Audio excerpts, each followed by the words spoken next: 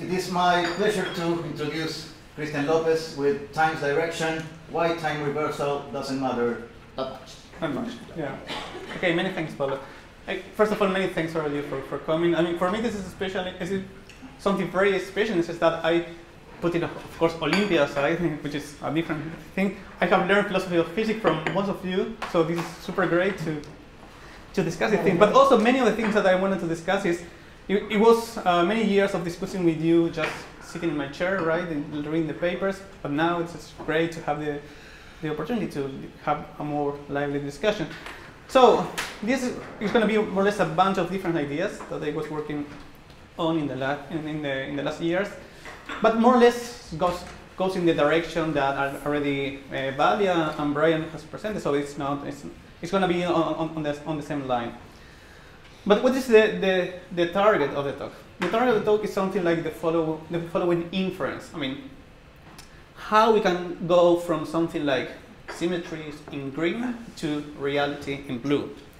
I mean, there are some a lot of inferences or arguments that intend to read off what is here from what is there. And I think that the time reversal symmetry is just one instance of this very general argument that is very popular in philosophy of science, and metaphysics of science, and philosophy of physics, but concerns in particular the direction of time. Basically, the idea, as I read, the issue is something like, okay, we can take something like the symmetries of our theory, in particular time reversal symmetry, and then we can learn something about reality, in this particular case about the direction of time. My naive question is, because I'm sometimes slow in learning, but it's something like the following: is why this is inference justified, right? I mean, there is a sense in which we can start off from something like a piece of mathematics in which we show that some structure is conserved under some alterations or some transformation, and then we learn something about reality, about what the world is like. So this is a bit puzzling to me, so I spent some time trying to justify this inference and see whether it can be justified or not. So what is the aims of the talk? Just to give a brief presentation. It's okay to argue that the inference can only be justified under some assumptions. It's not obvious. It's not obvious that we can start off from some symmetries in the theory and then we can go to the reality. It's not obvious to me. You need something else. You need to put something else in the argument. And the idea is to show that what you have to add could be challenged, right? I mean, you have many other assumptions to make the argument work. And this assumption can be challenged because it, in general, have to do with our idea of what symmetries are, what role they play in symmetries, also some assumption about the space and time, about laws of nature, and so on and so forth. Okay, so this is not controversial. This could be a little bit more controversial, I think. But this is probably, I mean, I'm not going to talk about this in particular right now. I'm going to focus on these two things. But I think that, well, I mean, if we reject this inference, because, for example, we think that some of these assumptions cannot be very well justified, so we reject the argument in general, well, I think that people that believe that there's something like a primitive direction of time, okay, probably they have a chance, right? Again, this is nothing of what I'm going to say now is an argument in favor of something like primitivism about the direction of time, but it could be a way in which we can just pave the way for that. But this is going to be more the conclusion, but this is the spirit of the presentation, right? So basically, this is the outline. So first, how I read the more general problem of the direction of time, then I'm going to present the time reversal inference, and then I'm going to go straight to the assumption and objections. Good. As I said before, when I was introducing the target, as I read the dialectic in the direction of time debate, it seems to be just an instance of what Shamik Dasgupta has called the symmetry to reality inference. This is a 2015 paper. I think that this is more or less a very nice way to put the inference as appears in the literature. But the idea is basically something like this. I mean, I'm just almost quoting what Dasgupta already said. It's okay, take the laws of physics, just a set of laws, and there's going to be a property, let's call it P, in the laws whose value can vary freely while keeping the law true. We can rephrase this last part in different terms, like keeping the structure of the law invariant, blah, blah. Well, okay, then if P2 is true, so P, these properties, we can say, okay, it's redundant, superfluous, it's not objective, blah, blah. I mean, this is a different way in which we can interpret what this second premise means. I mean, this is what Dasgupta, I think, tried to convince us that, okay, this idea has to do with something like observation, right? It's not observable. But putting that aside, we have then something like a epistemic premise saying that we should go with something like the simplest or the less redundant structure. So we shouldn't accept this property as part of the reality, of our ontology, of our reality. Therefore, P cannot be part of the reality, right? So this is a way in which we just take some symmetries, then we add some premises about epistemic values, about what we mean by some property varying freely, and then we can say something about the word. For example, that this property is not part of the reality. When I read for the first time the Dasgupta's paper, I mean, I like the way in which he presents all this argument, and also his ideas about symmetry seems to be very, very, very nice. Even I have some disagreement, but in general it's fine. But my point is that, okay, this symmetry to reality inference seems to be too strong. I mean, reality actually, I mean, probably coming from a more metaphysically oriented way of reading these things. I mean, okay, in general reality, we should distinguish between two different ways in which we can talk about reality. Reality is almost everything. I mean, it's just a very vague name. So one of the distinction is between, okay, what could be primitive in the reality or in the ontology, and what is derivative in ontology. But it's not really about reality. It's about these two different levels, what is primitive and what is derivative. Or if you want, they are not even levels. They are just two different things. But the idea is that we could explain something about reality in terms of some primitive that explain what is derivative. And the primitive is just what they are. It's just primitive, and they cannot be reduced to anything else.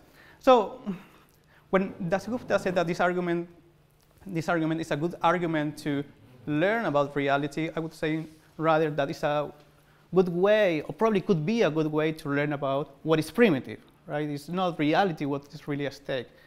When discussing about the direction of time, I don't really think that people want to say something like the arrow of time doesn't exist. What they want to say is something like the arrow of time is not primitive.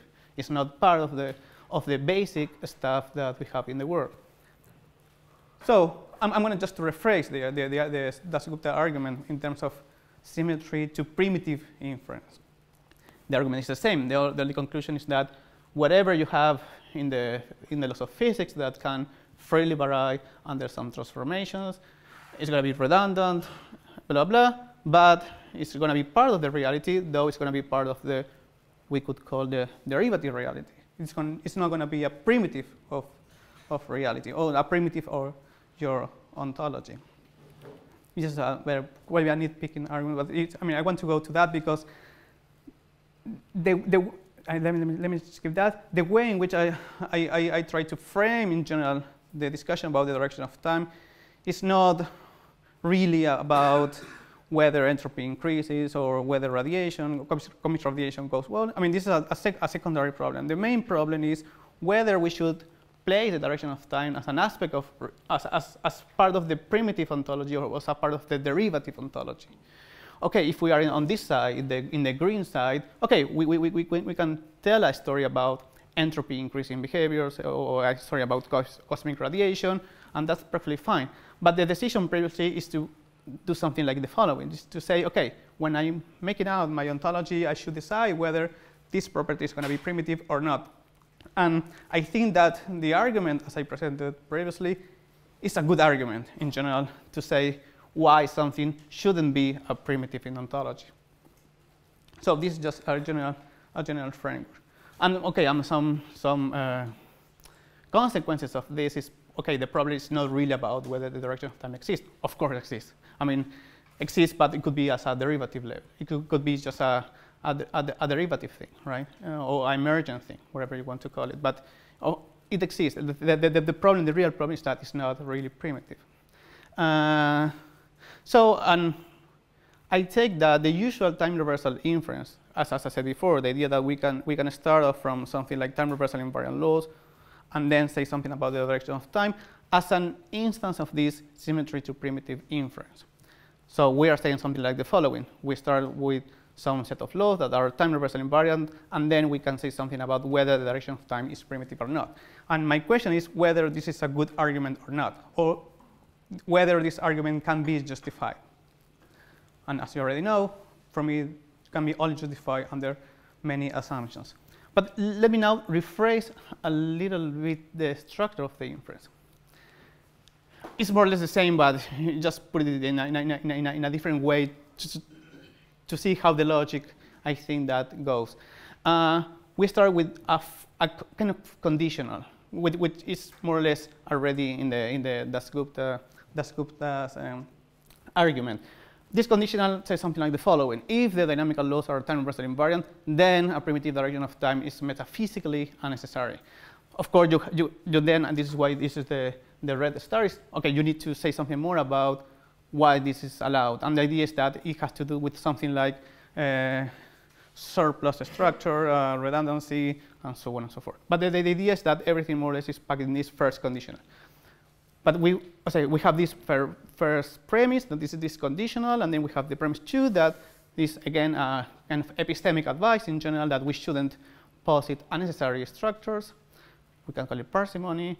And then we have a premise 3 that could be an empirical formal premise.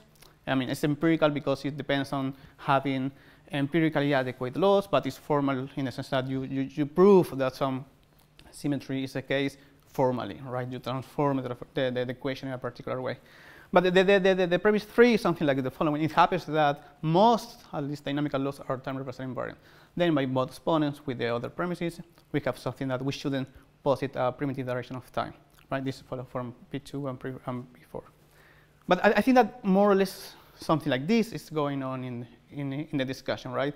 We accept something like this premise, and then we have some epistemic advice about whether we should posit or not unnecessary structure. We have a principle of parsimony saying that we shouldn't. And then we have the premise 3 that is mostly empirical and formal. But something like this is what I'm going to call the time reversal inference. And you can apply it, of course, into many different physical theories, right? I mean, it's just to be quite general, and then you need just to fill in the details. There are different ways. There are different ways in which you can just attack the argument. One of the most common ways to say, okay, no, this premise is of course false. I mean, already Brian talked about the CP and CPT violation, CP and T violation in weak decays, with decaying interactions, but okay, this could be debatable, but it could be a good way in which you can say, okay, this argument, okay, is fine in general, but this premise is not true because we have time reversal, non-time reversal invariant law, so it doesn't follow that we shouldn't posit a primitive direction of time. I'm not gonna go that way, right? I mean, I think there are some debate around this. There's people that think that is enough, some other people that think that it's not enough. I'm not going that way. But this is just a way to go. Another way to go is to object the inference, this inference per se. But I mean, this is some other people do that, something that, okay, why we should just talk about something like metaphysical, something about something like necessity or something unnecessary in the theory, starting from symmetries. They tend to decouple these two things and say that the inference is not right. I mean, I'm not going to discuss this either. What I'm going to discuss is just this specific word, metaphysically. So the first thing, I mean, I think that the inference, I mean, the conditional is overall fine, but my worry is with the word metaphysically necessary.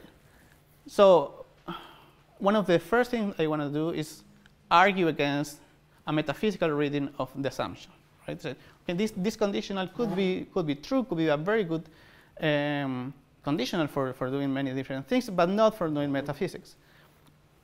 And I'm gonna say why. But the second thing I want to say is that I already Valia already said something in these lines that, well, when we have to assess this third premise, it happens that most dynamical or time reversal invariant. Well, I mean, I would say, well, it depends on what you mean by time reversal, right? I mean, there's, as you already know, discussion about whether we should call this particular piece of mathematics time reversal or motion reversal, and why they are going to send the same or not. Well, the idea is that this premise could be determined under some assumption. Or differently, to get this premise true, you need to add something to this premise to make the argument to go through. But without this assumption, so the premise is going to be under determined. Or I want to argue in that way. So assumptions and objections. So remember that the first thing is about this, right? About the word metaphysically unnecessary.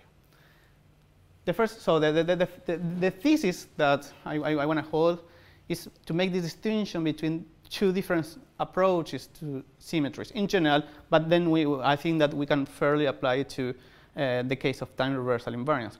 And the thesis is something like the following. I can buy this argument. I can say something like, well, if the laws of physics are time reversal invariant, then it's metaphysically necessary to posit that direction of time. But I can only buy this if you start with something like metaphysical premises. And some people believe, I mean, that we already have this metaphysical premise because symmetries are somehow already part of the ontology. And this is the line in which Baker and Stephen French and David Schroen are going. In particular, when I gave this talk, a similar talk before, and also was pointing out that, okay, this inference doesn't work because you are starting from something like mathematics and then saying something about the word. There seems to be something missing. And Stephen French was, no, it's not mathematics. Symmetries are already part of the ontology. So you are starting from ontology and going to the ontology, so everything is fine. Okay, that's a fair point. But the idea is that you are having a very realistic way of reading about symmetries. And this is, I would say, okay, could be a challenge. So the overall idea is to say something like the following. Time reversal symmetry or time reversal invariant has to be somehow placed, located in the ontology so that it can be relevant for the direction of time. And then when we do that, so there is a straightforward way to go from something like time reversal symmetry to something like the direction of time. But you need to start with some metaphysical premise. And metaphysical premise is, okay, symmetries are not just something at the level of the theory, it's not just at the level of representation, it's just not an epistemic thing, it's something that is already placed at the ontology.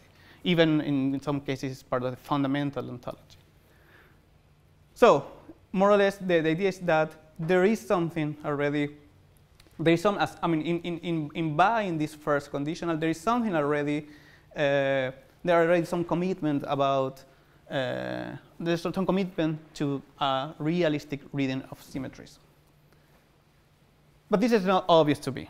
I mean, I don't see that we should do that. I mean, I think that Stephen French and David Schroen make a really good case, but I'm still unconvinced. I think that it depends on other things, as I'm going to argue shortly, but it's not obvious to me that we should do that. And I'm going to show some counterexamples, or what I believe that some people could complain about this way of reading about symmetries. So in this paper that I wrote some months ago, it's still under review. Well, what I say, or I try to say something like the following is this type of inference, the idea that we can start from some symmetries and then we can go to something like reality or to learn something about what the world is like, imply to take symmetries metaphysically seriously. And this is what I call symmetry realism and symmetry fundamentalism. They are not the same, but now I'm just keeping things short.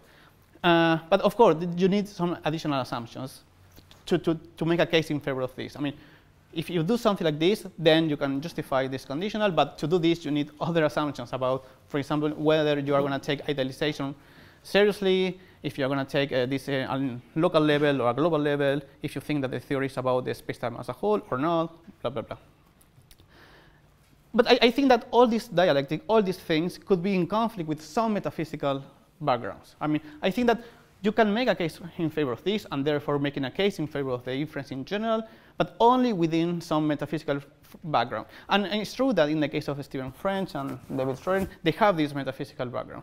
In the case of Stephen French, you know, the whole ontic structural realism. In the case of David Schroeder, something like this phase space realism.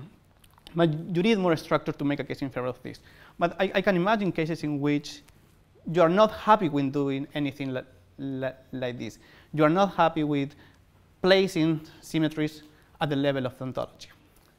And what I'm trying to say, if we can give an approach to symmetries in general, but also to time reversal symmetry in particular, just an epistemic virtue.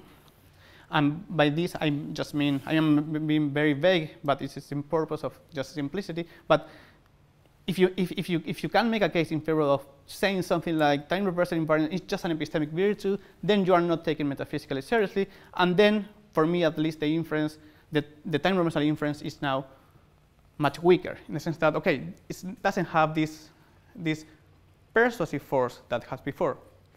Because again, I mean, what you are discovering at the level of the theory is an epistemic virtue, and then you are saying something about the world. And for me, this is strange. I mean, why should I read something? Should I read off something about the ontology from an epistemic virtue? But I mean, and now this is something that Barry probably can say better. But I imagine that humans could make a case in this direction. So this is what I'm thinking of. Suppose that we are all humans, and suppose that everyone is the human that I'm thinking of. I mean, this is this particular human in which we have the ontology, which is this human mosaic, in which you put whatever you want. I mean, you can put natural kinds instantiated at a space-time point, or you can put just point particles, whatever. It doesn't matter. Just the thing is that this is going to be the human mosaic, and you are going to have these contingent regularities. And of course, we are gonna make some generalizations about this. There are going to be many of them. Generalization about these regularities. But at some point, we strive for simplicity and informativeness. So we are going to discover that some generalizations perform better in this aspect. So they are going to be theories in what sometimes is called the best system, right? So these are a particular subset of generalization that are grounded in the human mosaic that can systematize the regularities in such a way that perform very well in informativeness and simplicity. So far, so good. But the idea is, okay, when we are doing that, it's true that we have this twofold aspect, right? These theorems in the best system that we can call them laws. They are somehow grounded in the regularities, but they are also have some epistemic virtues, right? They have some epistemic virtues about in which language this should be written, whether they are going to be deterministic or not, and so on and so forth. But the idea is that also I think that many physical symmetries, I would say this is space-time symmetries, are part of these epistemic virtues in the sense that they are second-order generalizations of first-order generalization. These first-order generalizations are the theorems in the best system that supervene on first-order facts. But it seems that, again, this is more or less the Mark-Lange dialectic without the realistic part, but this idea that we are going to shape the laws in such a way that we want them to be very informative and very simple, and to do that we need something like impose some symmetry principle. But this symmetry principle seems to be serving the idea of having these laws in this particular way. So again, I'm not saying that all humans should say something like the following, but I think that they provide the metaphysical framework to say something that is coherent with this. I think that they could say something like, okay, no, look, I don't need to place I don't need to buy the idea of having a modal structure in the world. I don't buy the idea of having a substantival state space. I have this human mosaic, but it's clear to me that the physical symmetries are playing a role not in the human mosaic, are not here, but are somehow there, and just playing this role in systematizing the generalization, serving to the purpose of giving us more informative and simpler generalizations. But what I think that at least with the humans I have talked before, is the distinction is clear. What is green is the ontology, and then you have the ontological discussion about what is going to be within the human mosaic, natural kind properties or structures, whatever. But it's true that we also have in blue something like what is the theory, what is the representation of this thing, and there are going to be things here that not necessarily match things there. And again, I could say that physical symmetry could be one of these things that is playing an epistemic role here, but not necessarily are somehow here. Now, if we buy something like this, I think that we should make this distinction, right? We have some issues of ontology, whether the human mosaic has a direction of time, for example. This could be an ontological issue. But it shouldn't be conflated with issues of the representation. I mean, how we are going to formulate better physical theories. They are two separate things. Again, whether the direction of time is primitive or not is an ontological issue, right? It's something that we should figure out. I'm not going to say independently from the issues of representation, but we need a strong metaphysical and ontological argument to make a case in favor or against primitivism about the direction of time. But I think this is probably stronger. Whether a physical theory is time reversal invariant or not is not an ontological issue. It's a representational issue, right? It's whether we can formulate laws in such a way to achieve certain degrees of simplicity and informativeness. But again, this is about theory construction. It's not about what the world is like. The world could be different ways, but we can just achieve here some degree of simplicity and informativeness that is given by formulating physical laws in a time reversal invariant way.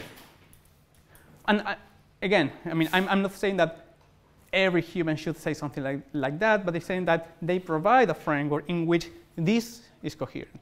But if this is coherent, then I think that the time reversal inference is in trouble, because there are many assumptions about the place that symmetries have in the ontology that cannot be made. Cannot be made because they are going to be just representational issues, no issues about ontology. So just to wrap up this part, this is how I read my argument, if you want. The time reversal inference entails taking time reversal invariance metaphysically seriously, right? I think that it entails some form of symmetry realism, because otherwise I cannot get how you can go from piece of mathematics to something about what the world is like. You need to add something in the middle. And you can very, very fairly add something like symmetry realism or having a realist commitment to symmetry. But it's something that you have to add. But of course, this is something I can argue against. And I can tell all these human-like story and say, no, okay, look, why should I do that? And for me, the symmetries are not part of the ontology, are part of the representation of the ontology.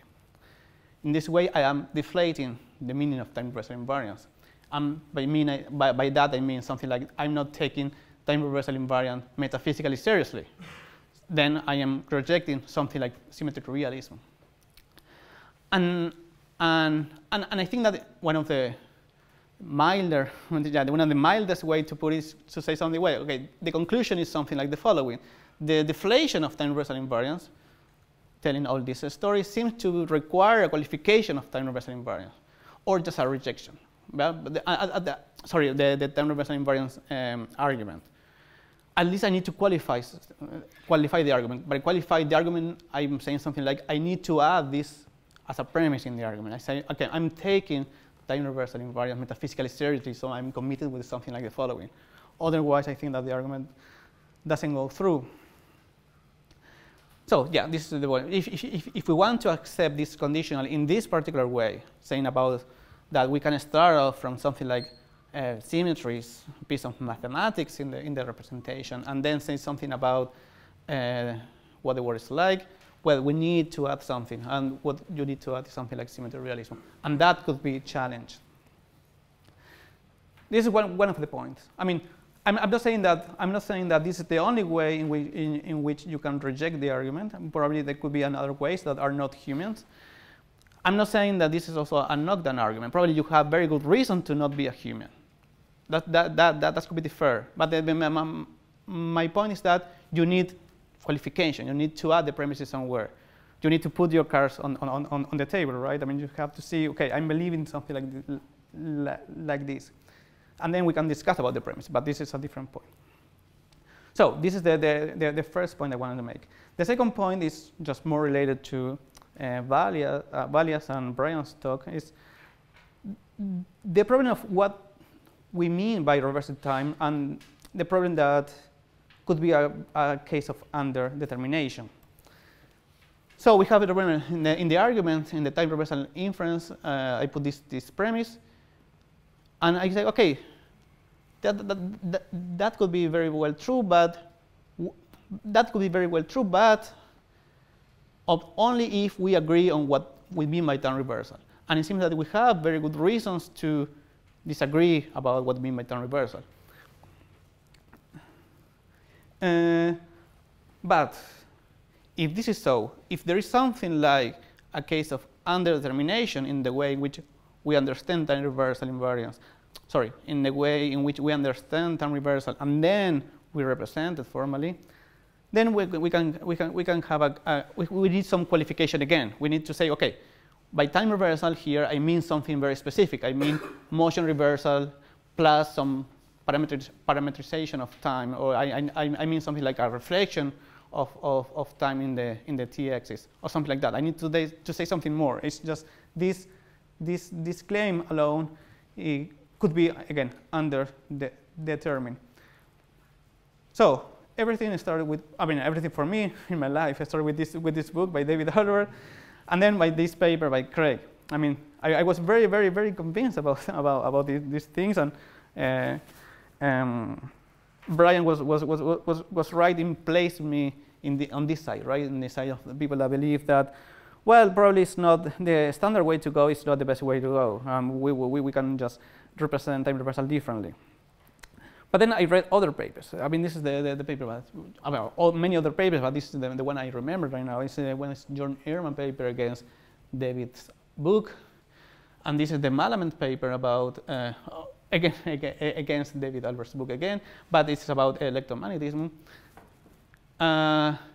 Also this paper about Jill North, right, to put out two different views on time reversal that for me also was very, very, very useful to think about this issue.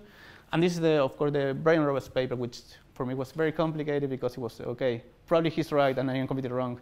And I had to think these things through. And also this paper by Valia, which also just, I don't know, show me that, okay, this is very complicated and we should do something different.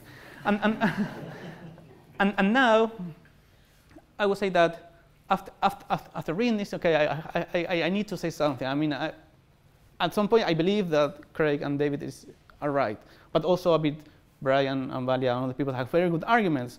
And well, so I wrote a couple of papers about this. I mean, you don't need to see. I mean, this is the paper when, but I mean, it's going to be very. I mean, the conclusion is very boring because I mean, after all these papers of this idea of this discussion, I think about when I face this premise, I believe, well, it depends. This is the conclusion of the argument. Well, it depends on what you mean by time reversal invariant. What do you mean by time reversal? There are many different dimensions or many different facets in which you can expand the notion of time reversal that is going to be complicated. And I think that the David's argument and Craig's arguments are just taking some assumptions that are different from what Brian or other people are doing. In particular, they are, for example, thinking about time differently. They are thinking about what the role of symmetry should be differently. And this is going to shape the way in which they disagree about the representation of time reversal. But they really mean different things. They even metaphysically mean different things, or they could mean different things. So, so this is what more or less what I want to argue now is if this premise is true or is relevant for the discussion about the direction of time will depend on two things, or at least two things. How we formally implement the idea of reversing time. I mean, and I can make a case that, well, the difference in the way in which we formally implement time reversal could be different because we are conceptually meaning something different about time. and about time reversal, and then of course we are going to have a different representation. But of course the discussion now is whether who is right about time and about time reversal, right? I mean, in the conceptual level. But it's a different discussion. The disagreement, I think, that is there, is at the level of the concepts, not at the level of the formal representation. And or to put it differently, I mean, as I understood this is, okay, you are following different intuitions about what is time reversal, and then of course you are gonna reach different representation because the concept you started with was different. But this is one thing. The other thing is that there are some assumptions about laws, models, symmetries that are also playing a role in the way in which we evaluate this premise. I mean, this is I mean, again, to put it in a different way, I could accept these premises as it is, but I would need to add something else. I would need to add something about, be clear about the metaphysics of time, and therefore be clear about your meaning of time reversal, but also be clear about what you mean by dynamical laws. I mean, could be fundamental laws, phenomenological laws, etc. What do you mean by symmetries? I mean, you are thinking of symmetries in which way? You are thinking of symmetries as something that we impose upon theories, or with something that we discover through theories. Well, all these things I think should be there. There should be in the argument somehow in order to the argument to go through. But again, the thing is that when you are adding premises, you are adding reason to disagree with the premises, and then you are just messing everything up. So the first point is, okay, we have time reversal, invariance, but this is something about time reversal, but what do you mean by time? So give me a metaphysics of time. I mean, what do you mean by reversing time? And for me it was not obvious, but I mean, it's clear that your metaphysics of time could just take you in different directions about what you're going to think about time reversal. So the point that I tried to make in one of the papers is, I mean, at some point, I believe that the standard approach of, as I call it, the orthodox approach was wrong. It was just unjustified. There were many assumptions that are not justified. It would be question beginning, whatever. I mean, question begging, whatever. I thought about, I mean, and this is what I thought. But then I realized that no, they are not doing exactly this. They are doing something different. They are trying to model time in a particular way that is, I think, very close to the way in which relationalists about time think about time, right? They have, when Brian this morning put this quote by Wigner saying, well, probably we should call it motion reversal, not time reversal. I think also I found the quote in other places, right? It's in Valentine's book, it's in Schenker books. I mean, it's more or less the same story again. They are thinking of time not as Newtonian time, not as a substantial time that you have to turn around. They are thinking just about moving things in one direction and then moving them backward. This idea of having an involution. But the idea that if you mean by time reversal something like an involution, and you think that you are fairly call it time reversal because you have some relationalist or some relationalist-like idea about why time is. And if I add this idea that if I have a relational metaphysics of time in which the idea of time reversal somehow collapses with the idea of motion reversal, or that motion reversal realizes the idea of time reversal, then the orthodox approach, at least for me, makes sense. It makes sense in the plain sense that, well, they are trying to just represent an involution. And in order to represent an involution, you need to add something. You need to add some constraint in order to the inversion should be possible of representation. But this is unfair. But again, it depends on the metaphysics of time. It depends on whether you are buying or not something like relationalism. Again, I'm talking about relationalism because you are thinking of time reversal. I mean, the orthodox view is thinking of time reversal as something like an involution. If you're talking about an involution, I would say that relationalists would think about time reversal more or less in the same way, like making things going backward because there's only things plus temporal relations. So this is the way in which I found to make sense of the orthodoxy, right? they are real fine, but they have an underlying relational metaphysics of time. But okay, relationalism somehow could imply this way of representing time reversal, but I don't see that. Now, I mean, if I change the metaphysical background and say, okay, I don't really buy the relational story. I am really a substantivalist supporter. I like substantivalism. Well, I think that this could be a case in which you can disagree with the orthodoxy. We can just make a case, okay, no, by time I mean time, substantival time, not just matter plus temporal relations. I mean something that is independent from matter and temporal relations. And this is what I want to turn around. Probably this idea someone could say, or someone have told me, okay, this idea is not very useful in physics because we cannot do this. So we only do this, so this is the rational way to go. But again, it's not my point. The point is that if you are here, I think that you could make a case against the orthodoxy.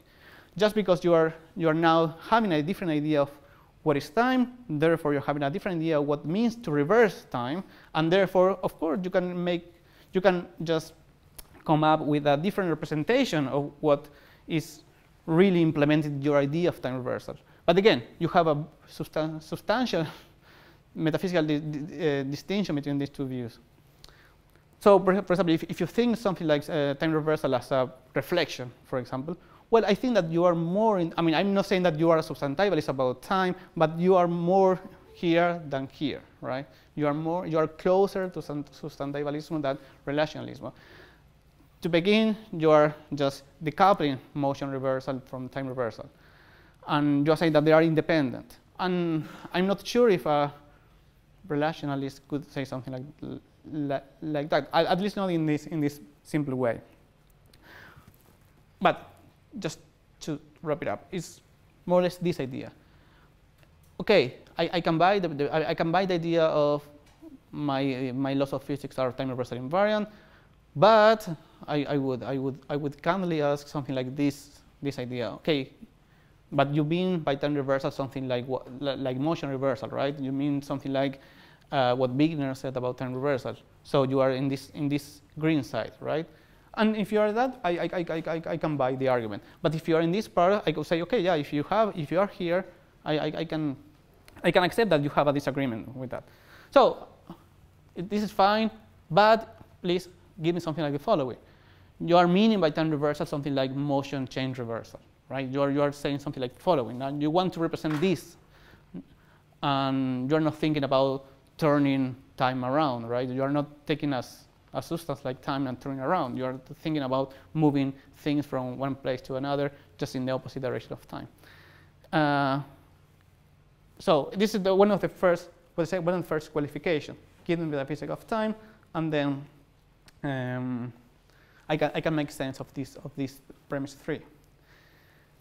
The second point, it's going to be 3 points. The second point is some assumptions about fundamentality. I mean, what I mean is something like the following. This is something that came up many times when I give this talk, is that, well, when you talk about time reversal invariant, of course this is not true because there are lots of particular laws or models that are not time reversal invariant. So why you are saying that most physical laws are time reversal invariant, which is quite the opposite. Most physical laws are not time reversal invariant. As soon as you have something like non-conservative forces, you have friction, blah, you don't have time reversal invariant. So why you are saying that? Well, yeah, I mean, this is I think a good point, but I think that there is, again, some hidden assumption here. One of the assumptions is that there seems to be a distinction between something that we can call fundamental laws or covering laws, to use a Nancy-correct language, and phenomenological laws or particular laws. And I think that when people usually brings up this argument and brings up the idea of all physical laws are time reversal invariant, they are meaning all fundamental laws or all covering laws are time reversal invariant, or most of them are time reversal invariant. They are not meaning phenomenological laws because they are making not only a conceptual distinction between these two things, but also a more ontological distinction. They are saying that these laws are ontologically privileged, right? And they somehow latch onto reality at fundamental level, while particular and phenomenological laws are not, they are derivative. So when we want to learn something about what the reality is like using this argument, the symmetry argument, we need to focus on these laws, on the fundamental laws, on the covering laws, whatever you want to call it. But it's the idea that the simplest expression of the law without any interaction, just the simplest model, and this is going to tell you something about what is ontologically fundamental. And we want to learn something about this. And I mean, I'm more or less drawing this. Okay, yeah. I'm just drawing this by a discussion that Craig and Hutchinson had many years ago in 1993 and 1995, I think. But I mean, I think this is more or less a dialectic, but this is an assumption also, right? This is an assumption that you should also put here. It happens that most dynamical laws are time-reversal invariant, but you are meaning really only fundamental laws are taken as relevant for the argument, right? You're not meaning that any law is important. You're meaning just the fundamental laws. Take the simplest expression of the law, the simplest models, and then I can buy this argument. And this is the last point. As this is here, I'm not sure at all about this. So it's just an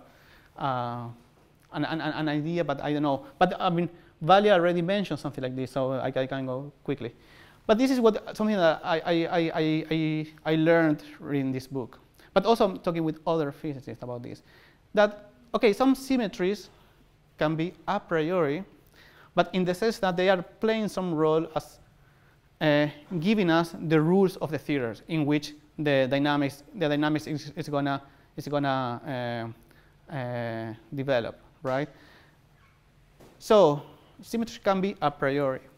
I say, okay, this could be weird, or could be just a thing about Teufel and Death of Dürr. Probably they are the only one that think in this way. But again, this paper by Frank Arsenius and Hilary Greaves, they don't say it in the same way, but they say something like the following: it's about the reversion of time reversal in classical electromagnetism. They mention what they call the textbook account. And the textbook account is something like the following. The standard procedure is simply to assume that classical electromagnetism is invariant and time reversal. And then you work out the time reversal transformation having this assumption, right? Whatever can keep you the theory time reversal invariant. Or at least they mean something in this line, right? So it seems to me a special view about symmetry. I mean, at least coming from outside physics, it was something like, well, this is strange, right? This is something like you are imposing, you are stipulating upon physical theory. But when I go backward in time to Lagrange, this is very old. Is it to be? I mean, this is not about exactly symmetries. I mean, in some pages before he mentioned symmetries, but now he's talking about conservative principle. But the idea is more or less the opposite, right? It's something like you have some laws, you have some dynamical laws, and then you have some principles like the conservation principle, but also some symmetries. But these principles must be viewed as general results of the laws of the dynamics rather than fundamental principles of this science. So there's some idea that it's the other way around. It's not that you first, it's not that you first put the symmetries, but you learn about the symmetries through the laws. So it seems to be, as Wigner put it, at some point in the 20th century, a reversal in the trend, right? A different way in which we can approach symmetries. But again, it seems to be. I think that at least there seems to be two approaches. I'm not saying that either of these is which one is the right one. Probably the by stipulation one is the right one, or it has been the most successful, and probably Lagrange is not right, or probably we can make a distinction that some symmetries are stipulated and some of them are discovered. It's not the point here. The point here is that I think that, again, this is what I'm not sure about, is that, well, it depends on which of these approaches we are going to take.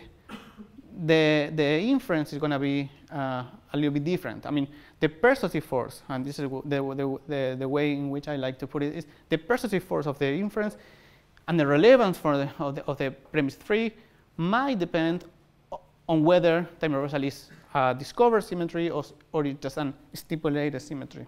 Again, I don't have a knockdown argument. But my idea is that most people think in this line, like they think that many space-time symmetries are also time reversal symmetry in this particular case, is something that we stipulate, like that Dürr said before, and Frank Arsenius and Arsenius and Hilary Greaves are reporting about the literature, what is the standard procedure. But I mean, I have doubts that if we take this the way in which we interpret symmetries, then we can make a philosophically substantial argument about whether the direction of time is primitive or not. It seems not to be the right kind of premises that we need to make the argument work, because it seems to be something more in the normative side of physical theories, how we should build physical theories. We should build in this particular way, stipulating the universal invariance. Sometimes we can fail, of course, but sometimes we are going to succeed. But whether we fail or succeed is not about what the world is like. It's about whether we are formulating good physical theories or not. But again, I'm not sure about this, so I'm going to just keep here. So everything, I think, goes in this way. Something about underdetermination. Whether P3 is true is completely underdetermined. If we take it in this just a simple way, we need to add something. We need to add some metaphysical, methodological, and epistemic premises that are necessary, right? Only if you buy something about a particular metaphysics of time, if you assume some methodological principle, and also if you assume some epistemic principles about symmetries, for example, then you can make a case in favor of the premises. But you need to add it, right? You need to say something more. But the justification of these premises is not physics. It's just we need just to debate about the metaphysics of time, some methodological principle about symmetries and epistemic principles about symmetries. So this is more or less the conclusion. I mean, as you already seen, I mean, I'm not completely convinced about the argument as it is. I mean, you need to add something. The thing is that you are opening the situation to new attacks. I mean, you can reject any of these premises, and the argument is gonna fall down. And if the argument falls down, well, we can make a case in favor of primitivism. Because I read that probably, I mean, I am a bit biased here, but one of the main arguments against primitivism is something like the time reversal inference. But if we have reason to reject the inference, then we are opening the way to primitivism. I'm not saying that this is, again, an argument in favor of primitivism. It's an argument that can just clear the way to primitivism. You can have different arguments against primitivism, and we can discuss it after. But this argument in particular, it needs something else. And there are many different, I mean, the way in which I read it, I mean, we are going to have probably no discussion, but Olympia and Mario Casino have a primitive-like approach. I mean, the geometrical approach is more or less, they have different arguments against time reversal. And probably they don't need anything of this, but it could be a way in which, okay, this is not important because a geometrical approach can work without that. But I would take it that a way to make a case in favor of any of these approaches. But also modeling primitivism, he doesn't, as far as I know, hasn't said about anything about the time reversal invariant difference. And with Michael, we were talking about something like Leibnizian relational primitivism, and I was working something like time direction essentialism, just to be provocative. But again, anything of what I said before is an argument in favor of this, but it's an argument in which, okay, we are free to develop these views because, well, probably the time reversal inference is not that good, or probably time reversal invariant doesn't matter that much. And this is all. Thanks.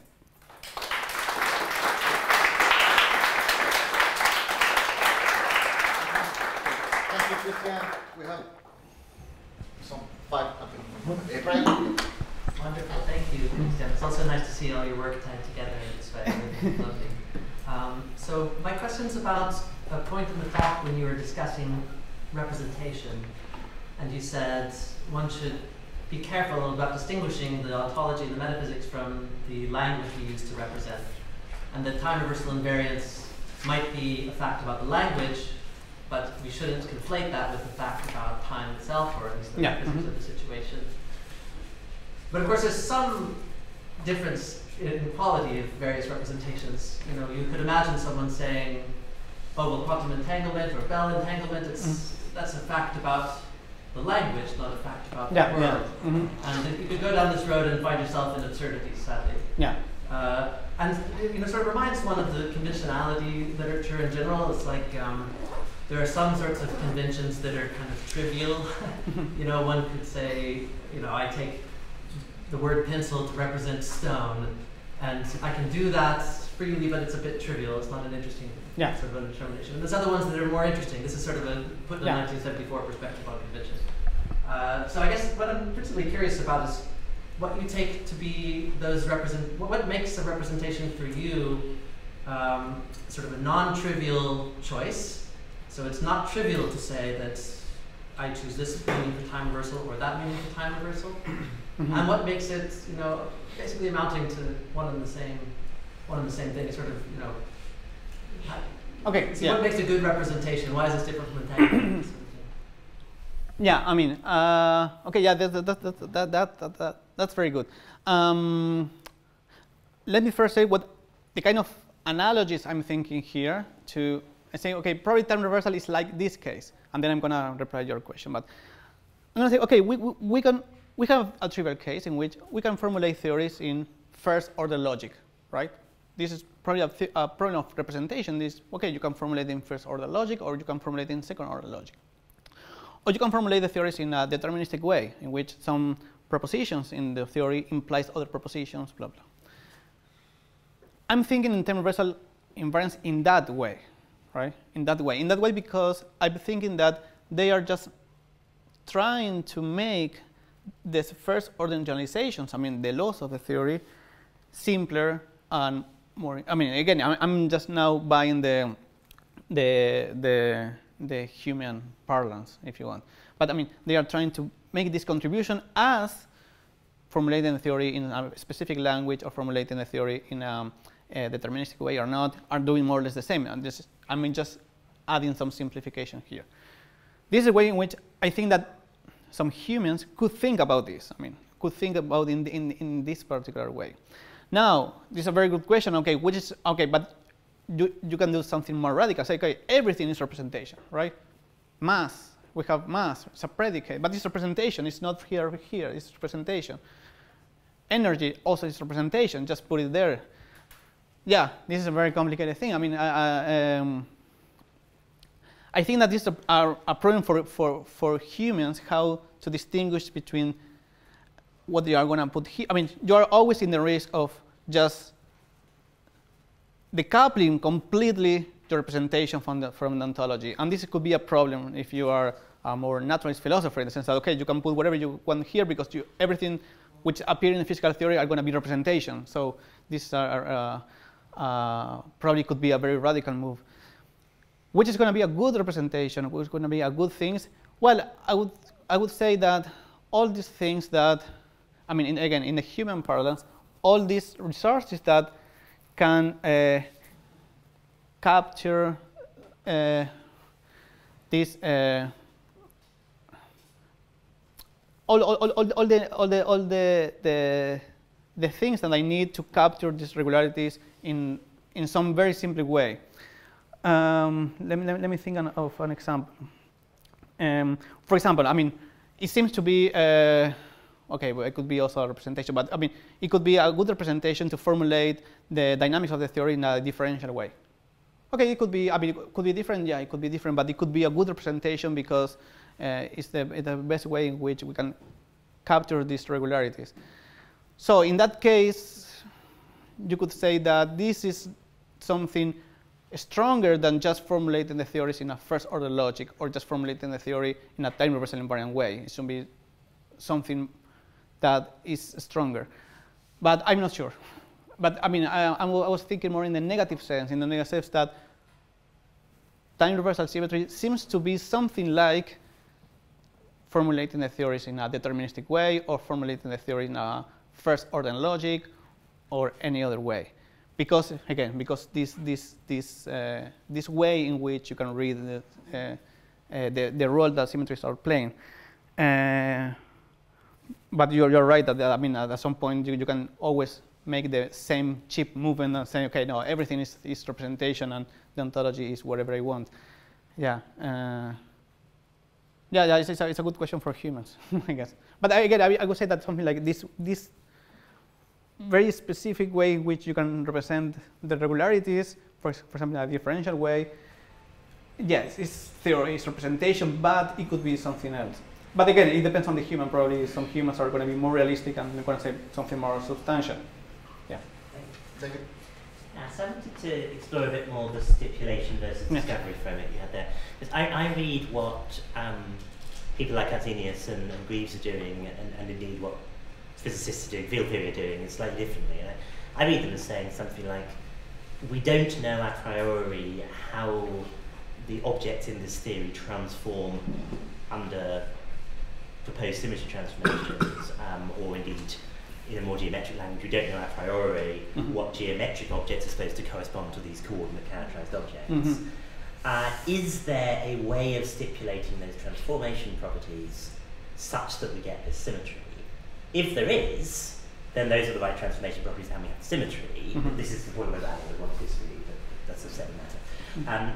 But it's also going to be the case that it's extremely plausible that there will be no such way of doing it. Yeah, and then there will be no time symmetry. So if you try doing that for electromagnetism, you'll find that taking E to E and B to minus B works, and so you'll say, fine, that's time reversal.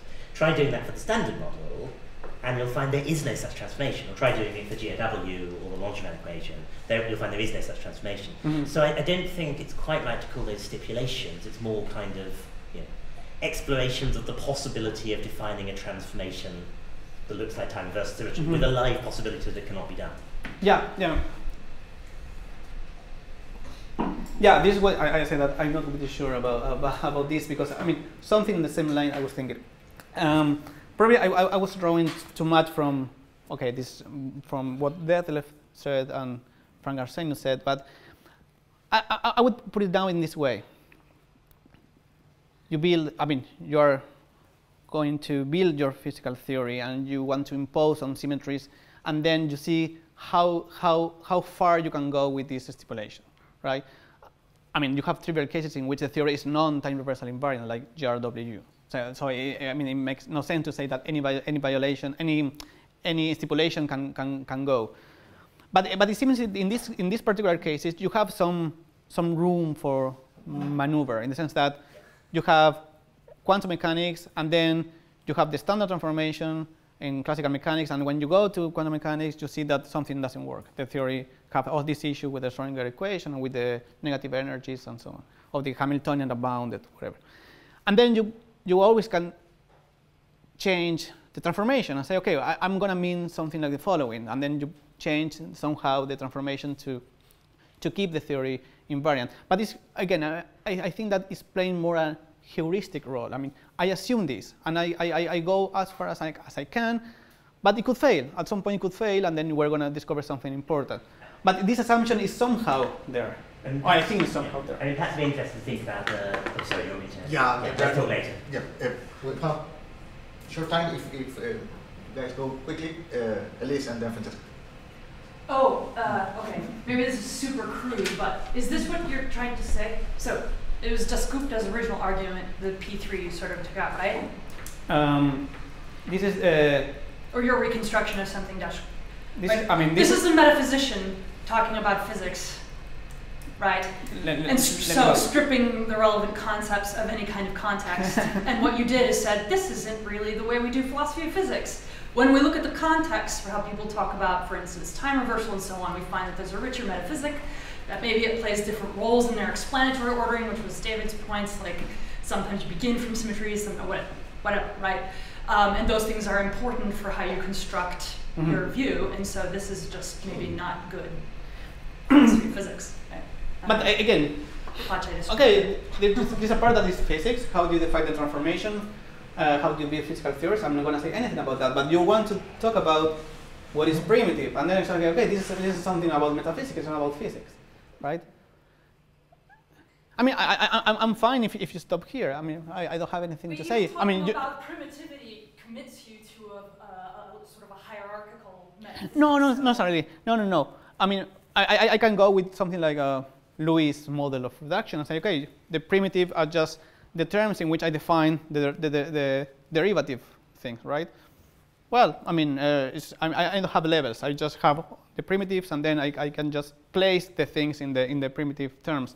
But again, I mean, the point I want to make is, of course, I mean, there are a lot of physical stuff that I don't have anything to say as how you are going to build physical theory, how you are going to build your transformation, what do you think about time reversal. I mean, this is not the point. The point is that this argument, at least in philosophy of physics, metaphysics of science, it used to talk about what the world is like, about whether there is a duration of time or not, whether it's fundamental or not.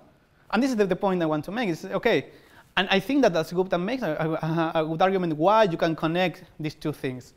And the language, or I mean, the way in which the arguments go in philosophy of physics sometimes is an instance of that argument. It's an instance of, okay, I have the dynamical laws, time reversal invariant, and then I talk about the direction of time.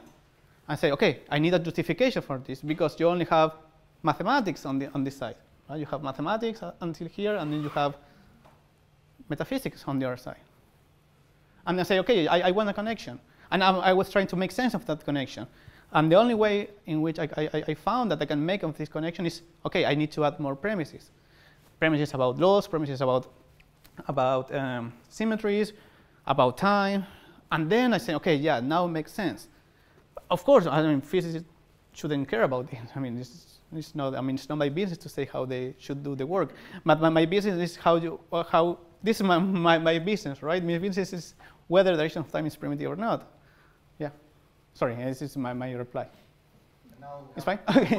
Just a no question. Yeah, no, it's complementary because it's the naive physicist point of view on metaphysics. So, okay. Thank you so much for giving such a nice account of these different positions on the metaphysics of time. Let me give you my naive reaction as a physicist, because if I have to make sense of what is the metaphysics of time, well, okay, what do I know? I know that time is a component of the gravitational field, and about the gravitational field I have quite a strong opinion about what is the corresponding ontology, in the sense that the gravitational field is a substance, but it's in fact a very strange substance in the sense that it is completely defined in terms of a relationality.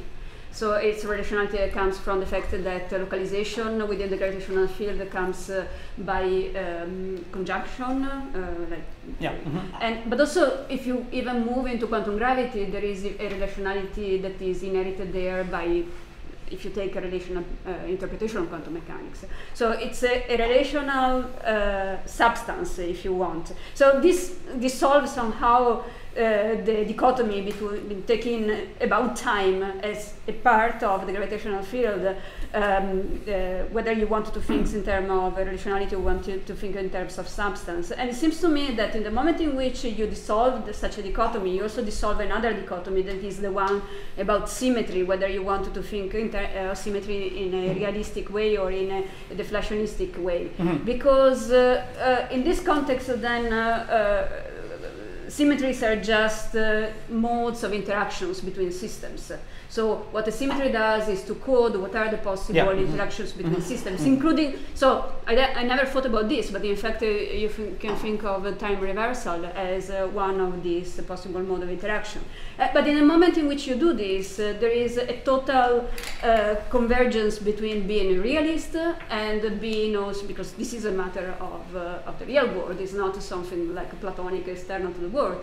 But at the same time, there is indeed an epistemic aspect in this, and they are completely, they cannot be I get it. taken away from one another. It's not going to be a yes/no question. Well, yeah, 30 seconds. Okay, it's not going to. Okay, yeah, that's very. Yeah, I mean, I think that we are having just a semantic discussion. I mean, when you talk about, I mean, what I mean by relationalism, by substantivalism, I mean something very specific. When you talk about relational substantivalism, we should discuss what you mean, because probably we're just using the names differently. Because what they are calling, I mean, I think the way in which you are going, what you are calling relational substantivalism for me is just substantivalism, period. Because in substantivalism, you always have also temporal relations and different ways in which you can coordinate. But again, I think this is a semantic discussion, and this is not a very important discussion. And about the symmetry, the deflation, I mean, of course, you have always the two aspects. But again, the discussion is about you have some symmetries, and you want to say something about whether they are part of this. Again, take Stephen French case. This is clear. But Stephen French, I mean, the fundamental structure of the world is the laws of physics plus symmetries. I mean that this view, of course, you have some epistemic things that you can say about symmetries. This is not the case. But the case is that you are saying that symmetries are part of the fundamental laws, even though you have other epistemic aspects of symmetries. But you are saying you are committed to something like that. That's what I call in fundamentalism or symmetry realism, if you want to be weaker. When I'm calling a more epistemic view, is that you are not committed to the claim that this is okay. You're not committed to the claim that this is part of the fundamental ontology or part of the fundamental things. You are thinking, even though you can have some ontological claims about symmetries, you can say that they are grounded in the regularities. You can say something like this story. I mean, again, I'm not saying that they are opposite view. It's just a matter of emphasis, right? And at one point, you are emphasizing that they are part of the fundamental things, and the other side, you're saying no, they are not part of the fundamental things. Yeah. Sorry, I was very brief and it was very confusing. We can talk about that. But Pablo was. Thanks again for speaking. Thanks.